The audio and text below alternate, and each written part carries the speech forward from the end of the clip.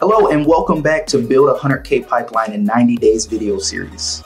My name is CJ. I'm a training coordinator on the tech training team at Keller Williams. In the last video, I mentioned a feature that can keep you accountable to following up with your contacts and your leads.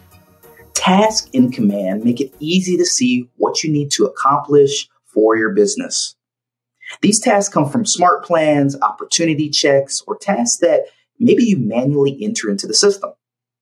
Now, once you have created a task or have some that generate from a smart plan, you'll be able to do certain actions to manage them as well. Right now, when I get into the task applet, we can see a bunch of information and insights into our business. We can see in the first tab that these are my tasks that I still need to do. And these tasks could have been manually created by me or by a smart plan, but either way, it's keeping me organized and ensuring that nothing is going to fall through the cracks. And that's the big value and win for you. I'm also able to see what I've completed, what has been archived and expired. Maybe I want to revisit something that I've done in the past or something that I missed. So those are helpful as well. Let's go ahead and create a new task for ourselves where we need to reach out to one of our contacts. What I love about the task applet is that it's connected to our contacts, keeping everything together and purposeful. So I'm going to go ahead and click on Create New Task. So as you can see, I can associate multiple contacts to this task, which is really cool. There's not a limit on how many contacts that I can have associated here. We'll mark this as a call task for today. Task name, whatever I intend it to be. We're going to say we need to call all these contacts here because we got a really cool event for our past clients. We'll call it a VIP event here. We put a little description there. I put a priority level on it, which is really cool. I can change this up, whether it's low, medium, or high priority.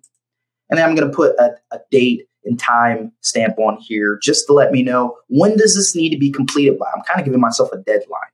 So once we have this completed here, I'm just going to go ahead and click Create Task. So there's a couple of things I can do to find the task that I'm looking for. I can use the search bar here if I do know the task name. I can take it one step further and use this filter option here. This is where I can link together a task type, task status, priority level. A really cool thing I want to also point out here is the custom date range that I can also utilize as well. Or I can just use these quick filters. They're color coordinated here on the right-hand side. And let's go ahead and see what to do tomorrow. I can click into one of these tasks. Let's go ahead and click this first task here. And this is going to pull up information connected to that contact or lead.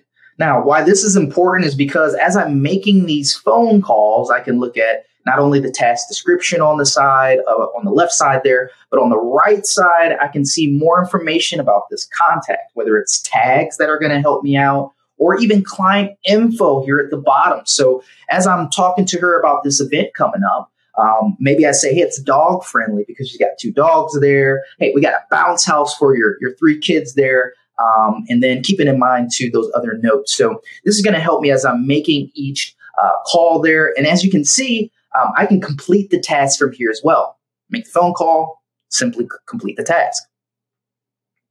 We can also bulk complete tasks as well. So I can click on this little box here on the left-hand side. And we'll get some options to complete all of them or archive all of them all at once, giving me more speed to lead here. Now on the far right-hand side as well, I'm able to go to the actions area, click on the 3 dots or ellipses. And from here, we can individually edit a task, reschedule it if we need to, add another note, or even archive the task here as well. And when I complete a task, I can just go ahead and click on the check mark on the far right-hand side. And notice that we're getting these options here because it's a call task. Now, if we have a regular task, we're not going to get these options with this call task. It'll let us know what was the outcome. So we can select, did they answer? Did we talk to them, leave a voicemail? This is what makes that call task unique. So we can select here that we did talk to them and complete the task. All right, so now you have a great tool to keep you accountable and staying on top of your contacts and leads. At this point, we have a foundation for building a strong database, and we can communicate with it systematically. But what about lead generation? In the next couple of videos, my teammate Ryan will be discussing how we can utilize Command's Marketing Hub to power your business with new leads. And as always, if you have any questions, please feel free to email us at learncommand@kw.com.